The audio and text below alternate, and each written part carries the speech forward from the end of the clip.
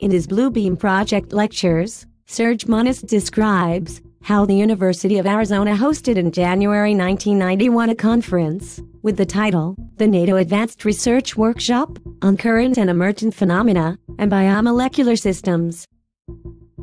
Their findings stated that the U.S. already developed communications equipment to make the blind see, the deaf hear, and the lame walk, depending upon a completely new way of looking at the human brain, neuromuscular systems, and radiation pulses at ultra-low frequencies. This equipment already has been operated by the CIA and the FBI, but obviously not to make the blind see, the deaf hear, or the lame walk. It's being used to torture and murder citizens who belong to organizations which promote tolerance, peace and development in Central America, or which oppose the development and deployment of nuclear weapons. It's being used to create a race of slave automatons and so-called Manchurian candidates. Human experimentation is taking place on hostages held by the United States and Canada, Great Britain, Australia, Germany, Finland, and France. James C. Lynn published in 1978 a book titled Microwave Auditory Effect, an Application, describing how audible voices can be broadcasted directly into the brain. This mind control technology includes a transmitter that broadcasts at the same frequency as the human nervous system.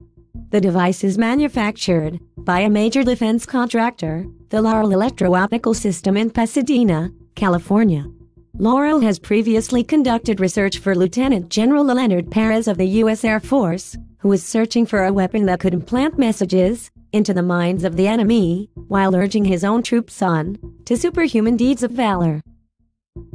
The weapon employed electromagnetic radiation of gigahertz frequencies, also known as microwaves, pulsed at extremely low frequencies. This weapon was, and is used, to torture people from a distance, both physically and mentally.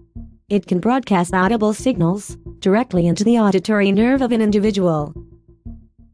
The process is described in various U.S. defense publications, such as The Electromagnetic Spectrum and Low-Intensity Conflict, by Captain Paul E. Tyler, included in a collection entitled Low-Intensity Conflict and Modern Technology Edict, by USAF Lieutenant Colonel David G. Dean.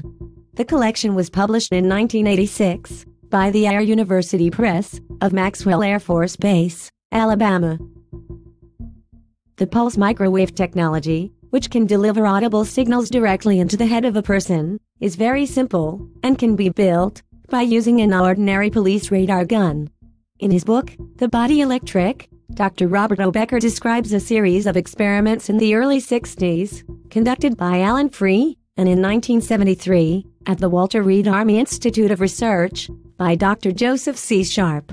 He did some tests, in which he proved that he could hear and understand messages delivered to him in an echo-free isolation chamber via a pulse microwave audiogram, which was an analog of the word's sound vibrations, beamed into his brain. Becker stated, such a device has obvious applications for covert operations, designed to drive a target crazy with unknown voices, or to deliver undetectable instructions to a programmed assassin. Alan Free also reported he could speed up, slow down, or stop the hearts of frogs by synchronizing the pulsed rate of a microwave beam with the heart itself, which shows that it's technically feasible to produce heart attacks, as happened to Serge Monist. Ultra-high-frequency electromagnetic energy beams can induce agitation and muscular activity, or weakness. They can burn the human skin, aid the effect of drugs, bacteria and poisons, or affect the brain. This was revealed by the CIA in a 1977 testimony of Dr. Sidney Gottlieb, who directed at that time the MK Ultra program.